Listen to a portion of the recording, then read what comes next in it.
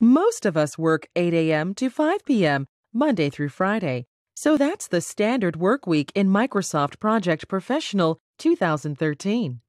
But what do you do if your organization works a different schedule? Let's say, for example, your organization also works on Saturday mornings from 8 a.m. until noon.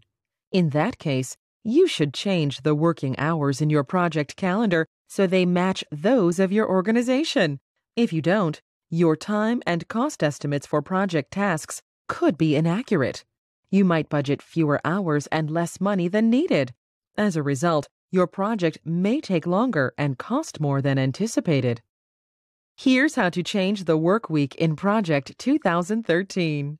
Select the Project tab on the toolbar, and then select the Change Working Time button. Project displays the Change Working Time dialog box.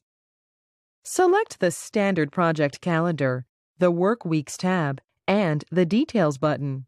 This will display the Details dialog box.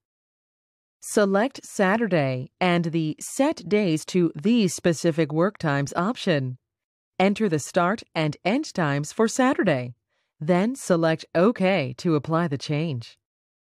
Project 2013 will now allow you to schedule tasks on Saturday morning as well as the rest of the work week, giving you a more accurate picture of how long your project will take and how much it will cost.